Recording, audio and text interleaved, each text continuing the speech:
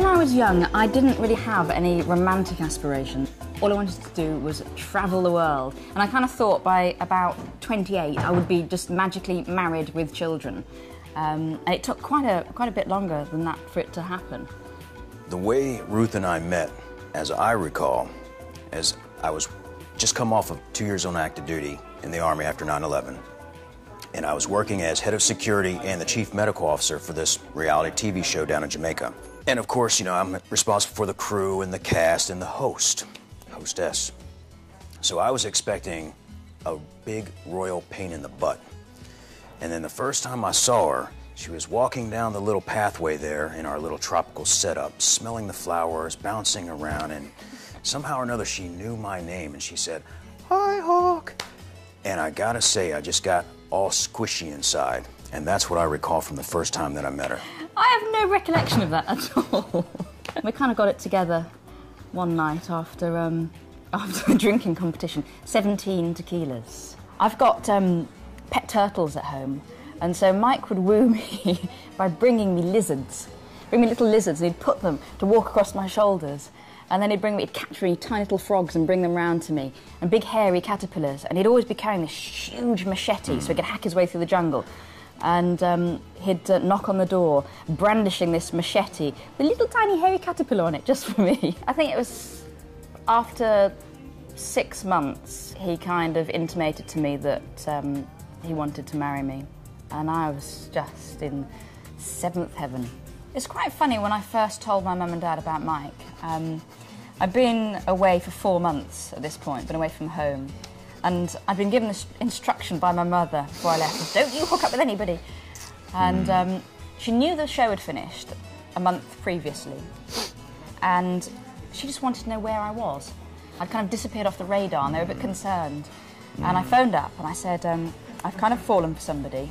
And I had to say, well, he's just come back from Afghanistan. He's in the US military, Special Forces, operative. And I could just hear my mother thinking, oh, God, she's hooked up with Rambo. Well, the proposal wasn't conventional either, because Mike had just been working out in Mexico, and I'd gone out to join him. And on Mexican Independence Day, we think, we conceived our son. And we'd decided that, we'd already thought we were going to marry perhaps the following year. But then something else happened which sort of accelerated everything. I was pregnant and it looked like Mike was having to go to Iraq. And so we thought, we've got to get this sorted quickly because, you know, it's a serious situation. The actual proposal, I was pregnant, I had just dreadful morning sickness. I also had flu. Mike also had flu, and he said to me, come up to the roof terrace, just come up to the roof terrace. And I thought, oh God, that's the last thing I want. And he said to me, my life's just about perfect at the moment.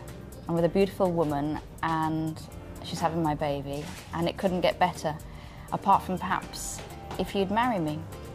And he pretended to drop something on the floor, and he knelt down in a puddle on the roof terrace and proposed to me, and it was beautiful.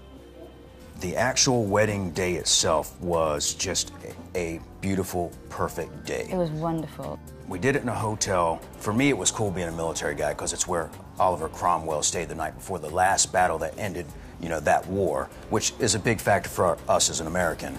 I did it because it was near my parents' home. It was in the Cotswolds. Which she loves. Ligon Arms. Just beautiful. The day was perfect in every respect, and then at night, after everything was over and everybody was sitting around the fireplace drinking and talking, there was a nice, beautiful snowfall that came down, and it was an amazing day. We have the most beautiful little frog in the world.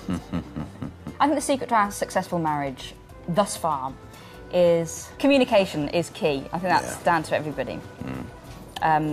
You have to be able to communicate. For us personally, it is timetabling free time as if it were work. You have to timetable time together in the same country. And a damn good sex life and true love.